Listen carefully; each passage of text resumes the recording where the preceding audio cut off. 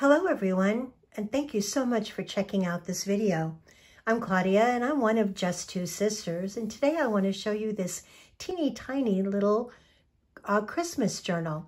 It measures only about 2.5 by 3.5 inches, and as you can see, it pretty much just fits in the palm of your hand.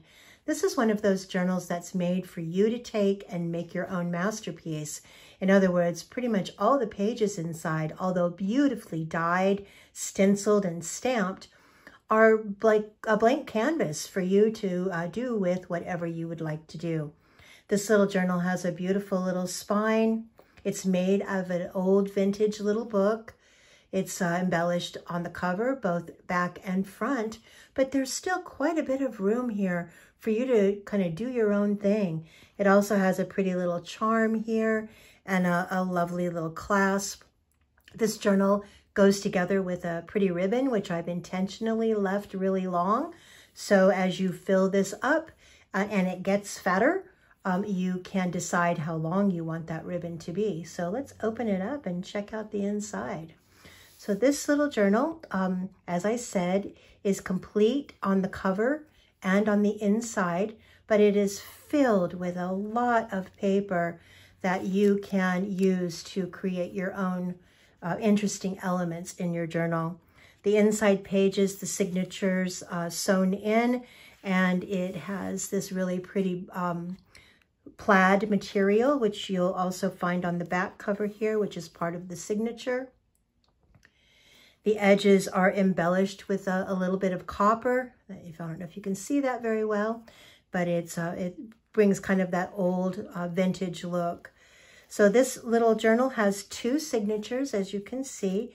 The signatures are sewn in to their spine, and it's very secure and very tight and will last a lifetime. So let's take a look at some of these pages. I'm just going to kind of flip through them, give you an idea. Everything in here is eco dyed or coffee dyed, tea dyed, stamped or stenciled by myself.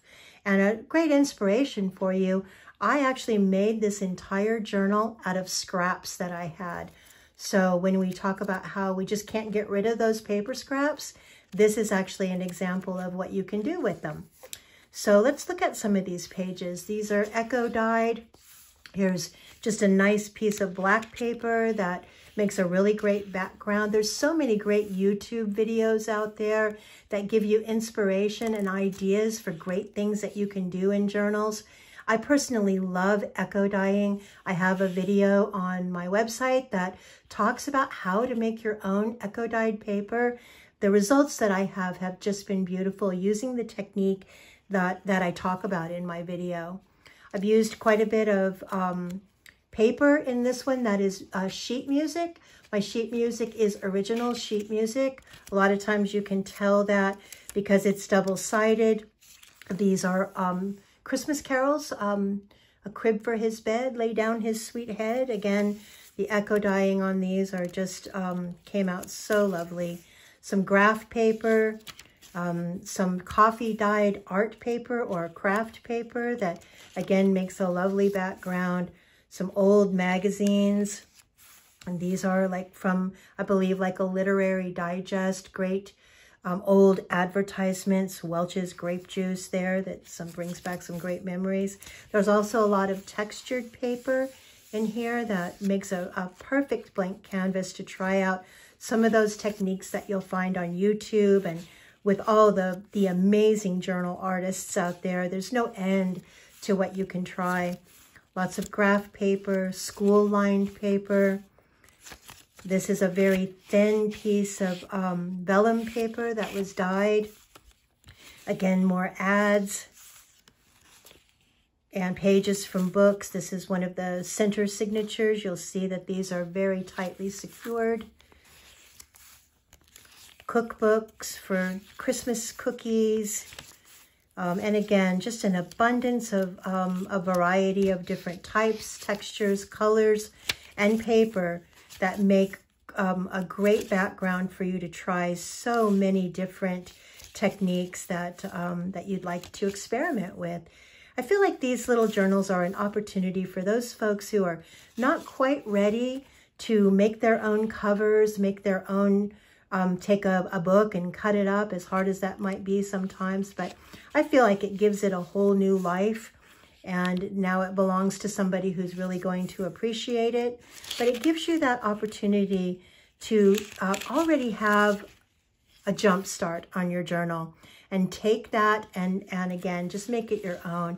I love this paper, tracing paper, that you can see through no matter what you put on the page behind it. When you look through the paper, it just looks so pretty. More of my lace dyed paper with coffee. And you'll see examples of the lace dyeing, stencils. Stencil dyeing is a lot of fun as well.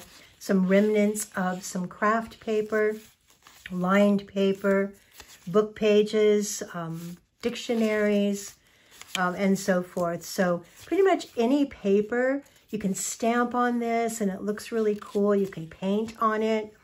But pretty much any paper that you'll see on a lot of the videos that you watch, you'll find an example of that paper in this tiny little journal. This is stamped and stenciled paper using a stencil that has a bunch of clocks. I really like that. Again, craft paper, dyed paper, eco dyed paper, ruled paper, another signature. There's 3 in this little book. I like it when there's a very faint glimpse of a stencil on the pages. It just, again, adds to that vintage element that we all really appreciate in these little journals. And a lot of these pages you're going to see are the second pages of the ones that we've already looked at. So I'll flip through this relatively quickly.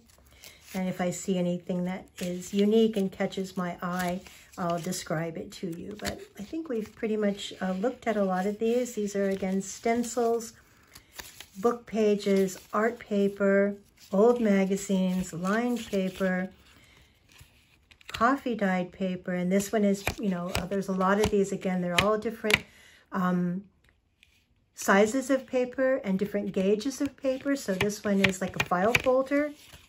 Lends itself really well to, you know, painting on and so forth. Some of the pages might seep through, so watch those videos, and don't forget that when you do your journal, put a page in between when you're working on it so nothing bleeds through. And then the back cover, again, with the sewn-in signature. And this little journal, as I said, has a long ribbon tie that gives you the opportunity to fill it up to the maximum and still be able to tie that ribbon. So that's the little journal. It is for sale if you'd like to check it out on we'rejust2sisters.com. Again, that's We're Just Two Sisters with the number 2. Or you could visit our Etsy shop, which is the same, Etsy We're Just Two Sisters. I hope you enjoyed the video, and I hope you have a wonderful day. Thanks for watching.